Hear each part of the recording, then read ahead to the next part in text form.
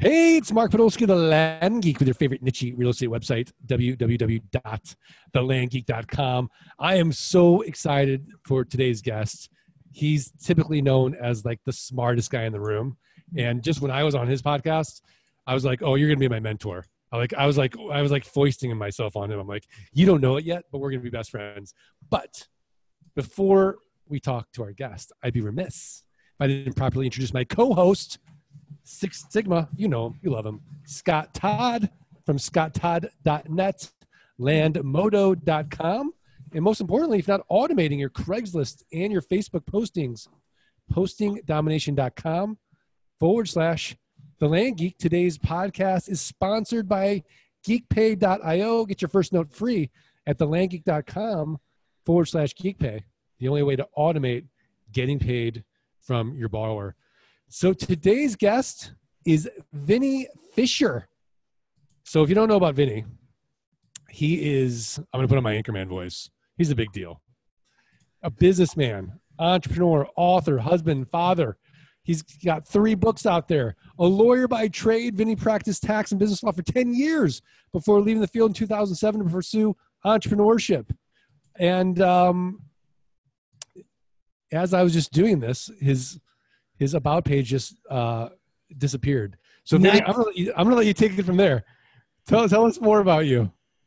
We just decided you weren't allowed to read about me anymore, so someone just shut I'm running an Audible. You know, I tell you, Mark, thanks for all that. It was really great. You know, we opened up a company called Total CEO, and you can see that at thetotalceo.com. I'm on mission. You know, I've had the great privilege of having 4 8-figure businesses, exited 3 of them, broke 1 of them. The mightily broken one is a classic public story, which we can get under the hood and have a discussion about, because why not talk about all my disasters? But I'm on this journey to help other men in this, and it's not a knock on women. I just am where I am. There are some wonderful women that we network with and do all these things, but I'm on this mission to help men in leadership for life. You know, what you do at home is equally important as what you do in the office, and who you lead and who your people are. And so at Total CEO, that's everything we're doing. And so I have a blast all day getting to be around men who are just killing it and doing whatever it is they're doing, like you. And so like my days now are super fun. Like I love running out of bed because I get to hear like my marriage is about to break, or what am I doing with these 8 kids while I'm running out of money in my business. And I just get to be dealing with mostly 7-figure businesses that are either breaking or on the verge of trying to become 8-figure businesses. I love it. So, but you know, I'd love to hear just how you got to the point of, because, you know, 2007, you quit your job as an attorney, right? Yeah. So I had a large law firm. I had a staff all in with lawyers of almost 100 people in our firm. You know, I'm a corporate and tax attorney. I was doing really well in that setting. But the law practice was a mistress. Like I learned with my passion, all of your problems became my problems. I didn't shut them off. So in our marriage, I'll be straight up, for Deb and I, we've been together 25 years, and some of our hardest years was the middle time of my law practice.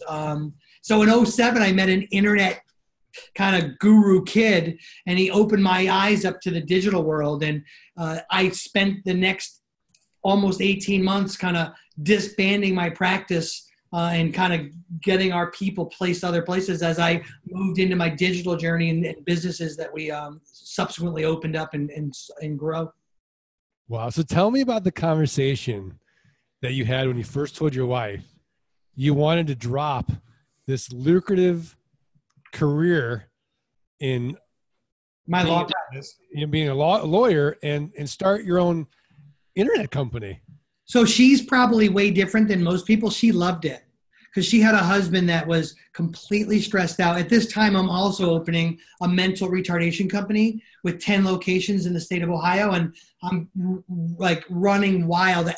I've got almost 300 people on my payroll at this point. I'm massively busy.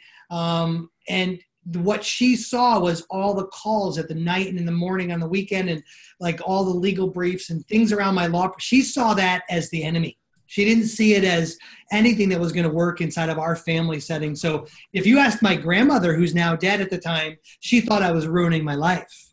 But if you ask my mother, and my mother felt the same way at the time, but my wife was like high-fiving me, to be honest with you. Scott Todd, what do you think? I'm thinking he's in the wrong business. I'm thinking he should be a land investor. Well, honestly, like he's making my hair fall out. What's remaining, like just with his whole story, it's like, why work so hard? Like, why put yourself through so much stress?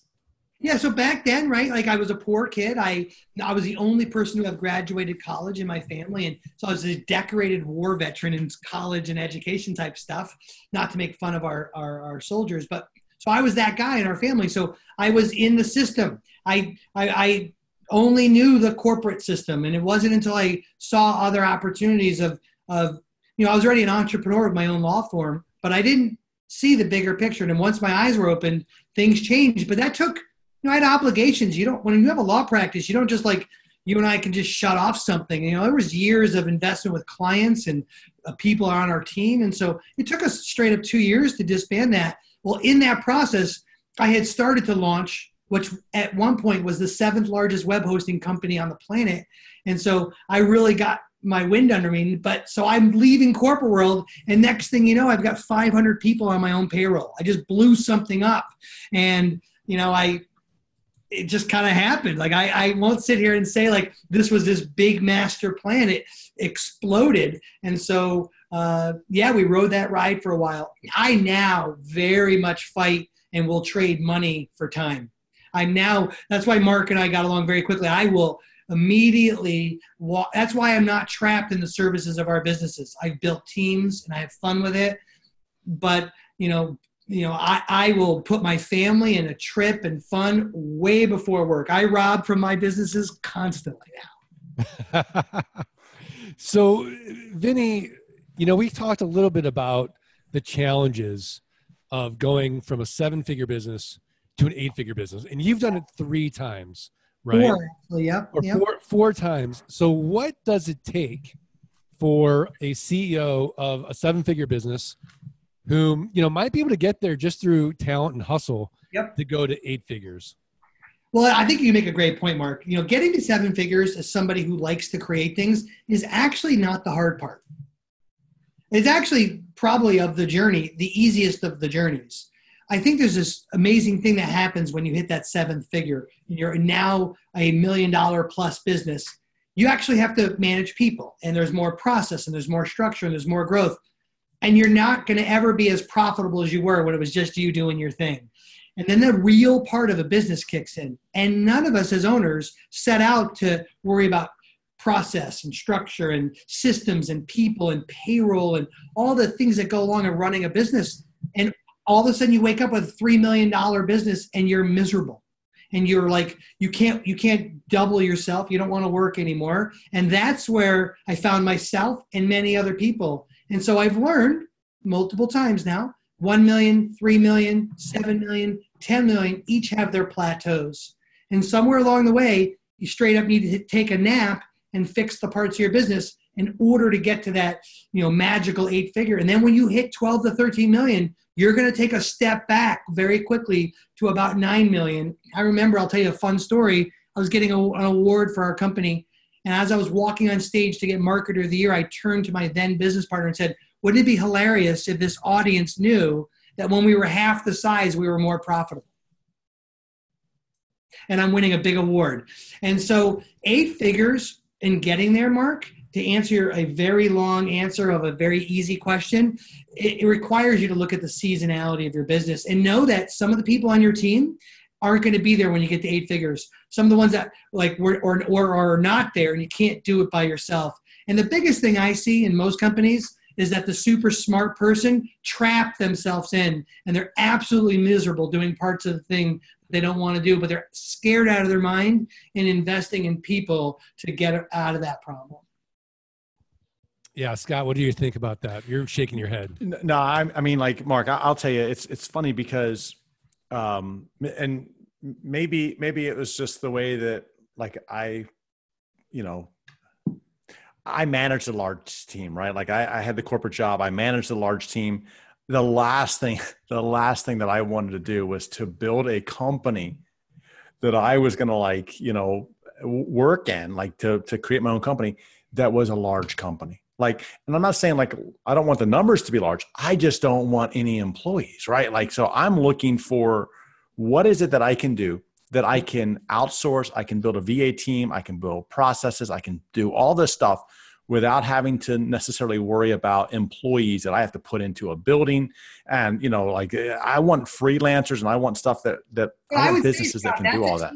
Right. So in today's world, we have this privilege of being able to manage a team in and outside of the four corners of the building, right? That's a team. You just got to manage them differently. Absolutely. Absolutely. But things I hear owners say a lot is I don't want a large payroll. I don't want a lot of employees. And I would encourage people to, I think you got to look at a different issue.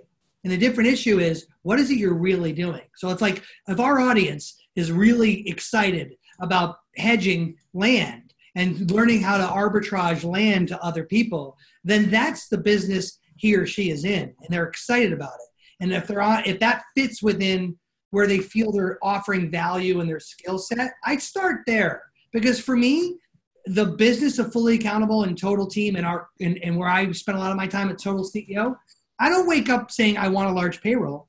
I'm actually on mission helping people in what we do. So if I was doing land granting and I was doing, buying land and arbitraging it, I can't help myself. I would probably be one of the larger guys in your group doing it. I wouldn't stop at just doing a few deals. So you got to know a lot about yourself and who you are instead of just adopting these agreements you make with yourself that you don't want this, because I think it could hold back being on mission if you make some bigger agreements. Now, with that said, I have a lot more fun when I have less cats to herd. I will say that. Well, I think you can build the business. Like if you build it right and you build it from the get-go, you don't have to be the chief cat herder. I mean, like, you can actually put in place a business that you have a hierarchy there. You have a management team where I literally only herd one person. That's all I do. Right. That's all I do as well. Right. Right. So, well, I got two of those, but that's where I spend my energy. I'll tell you this though, and everyone needs to hear the truth of this. That would be really awesome and romantic if you build it right from the beginning. The reality is someone goes and does something and then they have to go fix all that. Right. I'm with you. And I'll just say that I'll say, like, just like you said, though, like that you would be one of the bigger people in the community. That's my mindset as well. Like, I'm not just in it for a couple of deals. Like I went all in, and like, I'm going to have the largest numbers, right? Like I'm going to scale the business. Yep. But I think you have to have the mindset. Do you want to scale it and you be the one that shoulders it all, which you'll never hit the numbers that you need to hit if you're carrying all the weight? Right. Or are you going to build it smartly? And if you're going to build it smartly, then you can scale it to be the larger in the community. And it's really hard, depending on the audience, Scott and Mark, who you're talking to. If it's somebody who's still kind of in this basic needs aspect of their life, it's an entirely different discussion than someone who's put a little bit away, is safe, can pay the bills, doesn't have much debt, and is able to take risk differently. Like those are different discussions depending on who you're talking to. And it's really hard to have a lifestyle time discussion with someone who's still chasing their basic needs.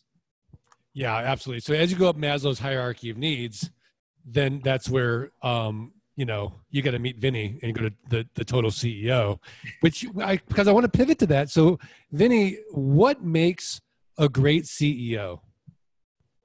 I think it starts for me personally with a vast amount of humility. I lean on the recognition of my weaknesses as a way to empower other people in my life. And so I learn a lot from the things that I'm just straight up not supposed to be doing and I'm not equipped to do. And so with wonderful humility, I can pick on my weaknesses, and I probably know them faster than most people know their own.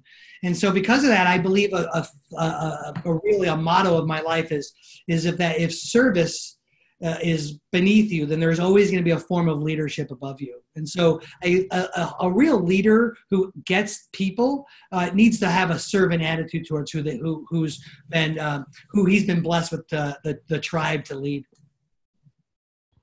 So that being said, Vinnie, what's some of the worst advice you hear given in your area of expertise of helping CEOs? Balance. So balance. So what does that mean, balance? Yeah, like this idea that everything can be even, Steven. Like I'll give a little of this, a little bit of that. I practice something, a perspective and priority. If you've got a big land deal you want to close, well, that might be the night because of documentation or a recorder or something has to happen that you might miss the family dinner.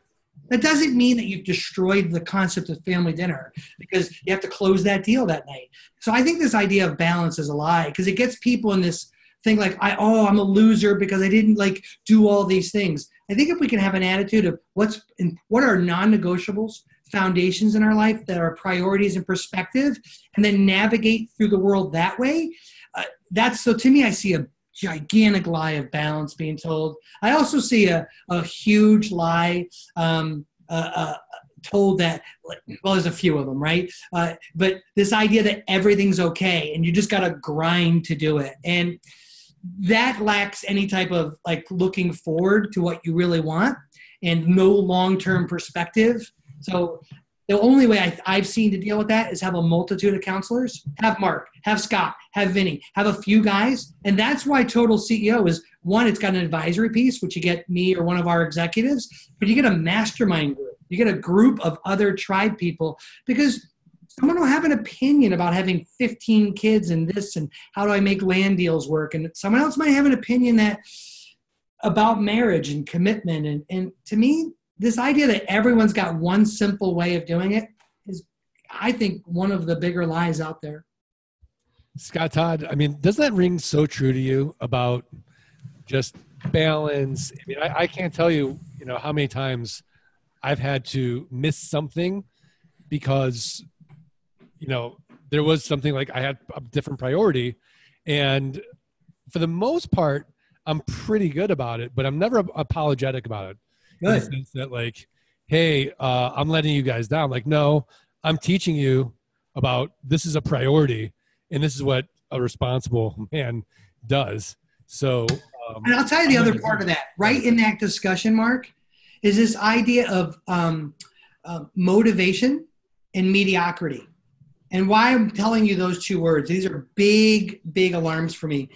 I got to be real. I am rarely motivated internally to work out. I just got to hit the alarm, get up, and go do it.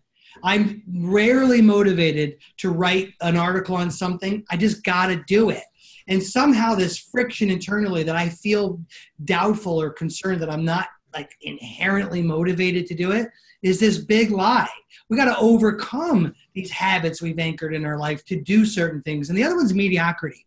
As long as I'm a little better than the next guy, I'm going to be fine.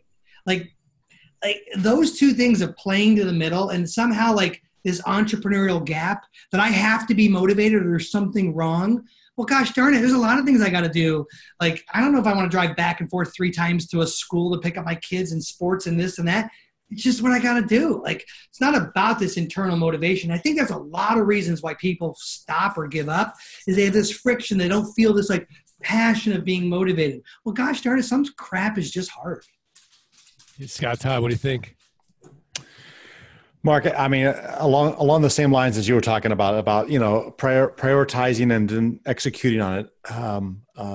CEO for a very large company once told me that his priorities did not always have that same balance that people talk about, that family balance, right? His number one balance his number one priority was on his own health and wellness. That was his number one priority.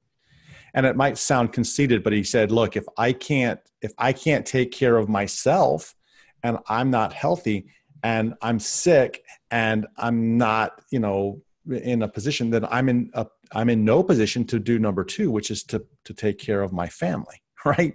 And he said, I've got to take care of my family. So yeah, that means that I got to take care of myself first, then my family, and then my company. He's like, but wait a minute. If I take care of my company third, well, then that means that I would have to choose my family over my company. And the reality is that my company provides for my family. So let's reorganize this. He told me, he's like, myself, because if I can't take care of myself, I can't take care of my company. If I can't take care of my company, then I can't take care of my family. So he's like, you've got to prioritize that, and whatever is his priorities may not be the same for yours, but you got to really think about that. Like, what is the order? Like, you got to take care of yourself first. I agree with that. You got to take care of yourself first. Second, is it family or is it your business? And once you kind of have this framework, then that will help you to make these decisions. And if you explain this to the family, well, then things get a lot easier, right? Like, hey, I'm not necessarily choosing the family over the company or the company over the family. It simply means that I've got to do this in order to provide the next piece. My kids have zero problem when we're sitting in Hawaii enjoying the North Shore waves. If I'm missing something on a Tuesday because I have to get something that just got prioritized in, our family's talking about that. But Scott, to echo what you said, the part that's the bigger of like putting your non-negotiables in place, a house built on not on a firm foundation will crumble. So if the first person of the business I had to learn this later in my business career. I wasn't dealing with personal development, health, me first. And when I did, everything started to skyrocket in a very positive fashion. For me, just to put an example on it, I decided that my marriage was a non-negotiable. And I will do things to manage what I do in my life through that grid. And so because of that, I've been able to put these anchors in place, and you don't feel like you're double-minded or a person tossed in the sea. You are making decisions that are ordered in your life, and you kind of suddenly get rid of this whole balance friction, and you feel bad that you might miss a dinner or two, or I might miss the first prom ever because I'm somewhere. And you start suddenly looking at what priorities matter. Now, the other side is true. I don't go to a conference if it doesn't make sense just because it's a great network. Like that, you have to be true to the other side of that. Like it goes both ways. And that's the joy of having, priorities and perspectives. It starts pulling you away from the crap that doesn't mean anything. Yeah, I love that. I love the total clarity. And I also like what Vinny said earlier. It was kind of like, he's kind of like being the good dad we all need. Like your feelings don't matter that much, right? I don't feel like doing half the things I do in my life, right? But you're going to do them anyways. And then eventually, the experiencing self may not like working out. The experiencing self may not like, writing that article or ad for Craigslist to sell your land. But the remembering self gets a lot of self-esteem and feels really proud about that hard work and that effort. And I think it's just, very few people come on the podcast and talk about that, which I think is great. So that's the real part of it, Mark. I think you painted a great picture for your people. Like if you listen, everybody, if you want to hit reverse and listen to one part of this, just listen to what Mark just said. Like we all chase the mighty dollar and we forget that our build around a world that we were designed to lead and build, and put that first. And if you can do that, I promise you the lagging indicator of money will follow. Yeah, absolutely. Absolutely. So Vinny, what do you think of when you hear the word successful? Yeah. So for me, it's like, waking up with a intact family that you are developing legacy in. And, I gotta be honest with you, if you asked the younger Vinny, the one who was killing it in his 30s, I would have said my 7-figure income, the Ferrari parked in the driveway, the multiple businesses. And I'm just at a different journey and season in my life. And so for this season, success is I turn around and there's a line of people voluntarily standing there to want to do what I'm doing. And because of that, my network's deep, my family's deep, people in my life who would feel like their life has changed because I'm not in it is deep and rich. I love that answer. I love that. All right. So Vinny, you're going to have a dinner party. Okay. And you can invite any 3 CEOs on the planet. Whom would you invite? And you can ask them one question. What question would you ask them? Is that a tough question? I think that's a good, tough question. Yeah, I think I don't know him personally, but the Chris family is the CEO of Chick-fil-A. I think this idea that he made some decisions foundationally for what they stand for and their values runs up against this friction in the retail space of being closed on Sundays. And I would just love to be on the side of that friction, understanding how he deals with his board and earnings and dealing with that issue. I just love all the friction around standing for something really strong. That would be one guy sitting there. Another one, I just like the Titans of old, and I love people who are agents of change. So the Alcoa story and that CEO who kind of redid that entire business and chose to put compliance ahead of revenue, man, that guy, I don't know his name right now, but that story is awesome, and I would love to be around him. Why not? And then, I think from there, it's probably a few different choices, but I might switch gears and deal with one of the sports owners, because I think this idea of managing this dynamic community of people that are probably more important than the owner is a really interesting way to have to lead people. But finally, it would probably be someone gigantic, huge in the pastor world, because it's like the hardest place to lead hurting people. So I'd love to spend some time with like someone like Rick Warren, because I just know that half the time, half his flock hates him and half the time he likes him. And welcome to the world of leading people. Yeah, that's so true. Wow, that's a great answer.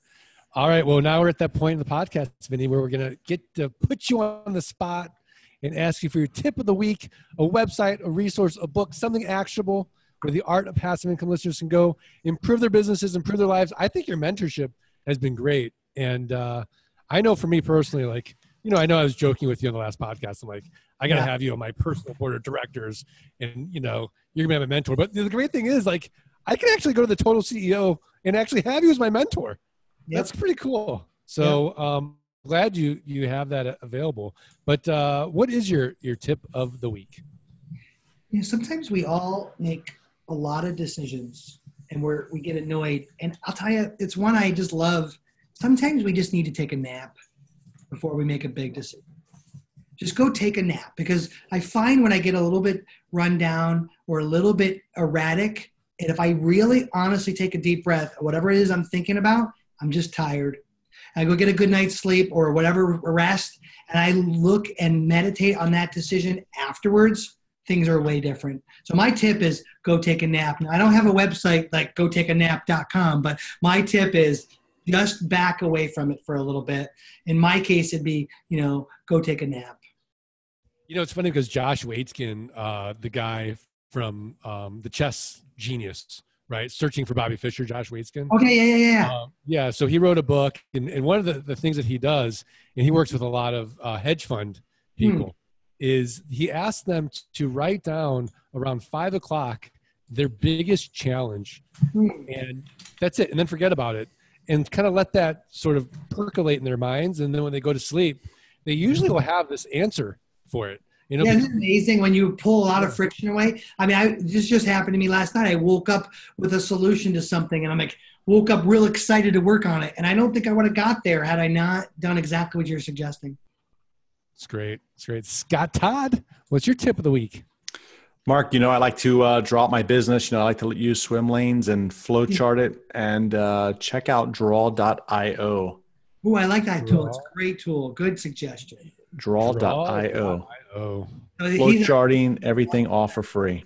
He likes to put like those Gantt charts and those big bubbles out there, and it's a solid tool. I use it personally myself. Great suggestion. Awesome. All right. Well, my tip of the week is learn more about Vinnie Fisher at thetotalceo.com. We will have a link to his site. And Vinnie, this is great. I told you, Mark, something that's really cool. So I've been quietly since our first encounter learning more about what you guys do. I'm super excited about it. The problem is the person on my team doesn't know who's getting parked on it yet, but I love another source of passive income. So I'm becoming a very quick, excited student about what you do. And especially with my expertise, it fits right in. So I'm going to be stalking you guys a lot. I love it. Now we're going to have another 8-figure guy in the land business, which is phenomenal. I'm going to play for a little bit and see if I like it or don't. That's probably my real tip is try something before you go all in, and make sure you actually do believe in it before you invest the entire kingdom. Yeah. One of my favorite books is Tiny Bets, and it talks all about that. And Scott, I think, was the one that recommended it. So I love that. One of those few rare gems from Scott Todd. Well, Scott, I'm rare. Scott's got an Directives. engineer personality to him. I love it. So most of my best friends act like Scott, very ordered, serve a God of order. I serve a God of chaos. We just serve different people. Oh yeah, I mean, Vinny, I think you're like my doppelganger. I've got a plaque in my in my bathroom that says I love chaos, or from my wife. Or we create it if there's not enough around us, right? Whatever. Right? Yeah, absolutely. So learn more about Vinnie Fisher. Go to thetotalceo.com. I want to thank all the listeners and just remind you the only way we're going to get the quality of guests like a Vinnie Fisher from thetotalceo.com is if you do us three little favors. You got to subscribe. You got to rate. You got to review the podcast. Send us a screenshot of that review to support at thelandgeek.com. Support at thelandgeek.com. We're going to send you for free our $97 passive income launch kit course. So please do that. Great. Vinny, are we good? Mark, I mean, anytime being around you, how could you not be good? The energy is so high being around you. It's great. Thank you. Scott Todd, are we good? Mark, we're good. Thanks. All right. Are you ready? Thanks. Ready? Vinny. 1, 2, 3. Let freedom ring. Now, after we did that, Vinny's like, I can't believe I went on this podcast. All right. That was I the love worst. how you guys are working here. Vinny, work a little more on that, but that's good. Vinny was scared that that like he was going to eject it or something. I could see the look in his eyes. Now I'm like, what's going on here? Where's this cheer going? This is good. So it's great. That's right. Yeah, he's gonna go yell at his assistant now. He's like, "Didn't you research at the very end of the podcast? They did this totally dorky thing. How can you not be on this?" We have a Fisher fight song. We do the same thing, and it's all dorky and it's clunky and it just works. So it's great. I love it. Well, thanks again, Vinny, and we'll see everybody next time. See you guys.